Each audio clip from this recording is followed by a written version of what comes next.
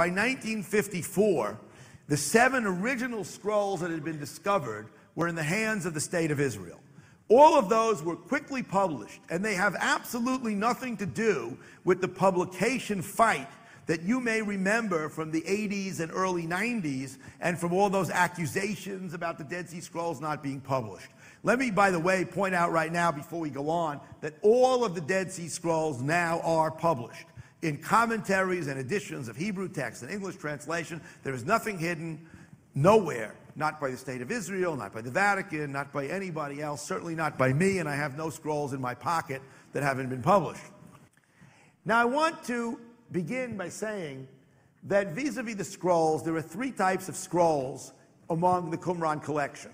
And when I say scrolls now, I mean what would have been scrolls in antiquity, whether a full scroll today, as in the Isaiah scroll, or a fragmentary scroll.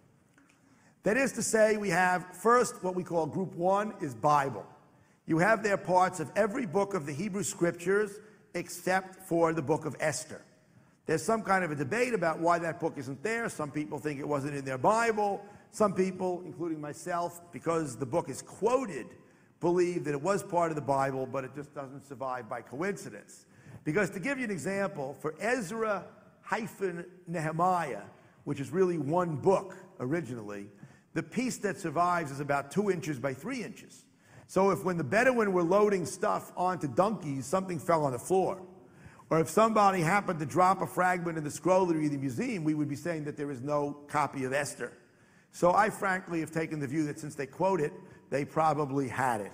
But in any case, group 1 is Bible with no Esther.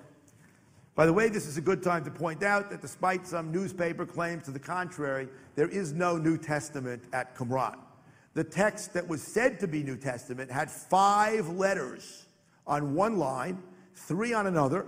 The only completely preserved word is the Greek word kai, which means and. And furthermore, in order to claim that it's the book of Mark, you have to restore the text to create a reading in the book of Mark, which is not attested in any manuscript whatsoever. So unfortunately, we don't have New Testament at Qumran.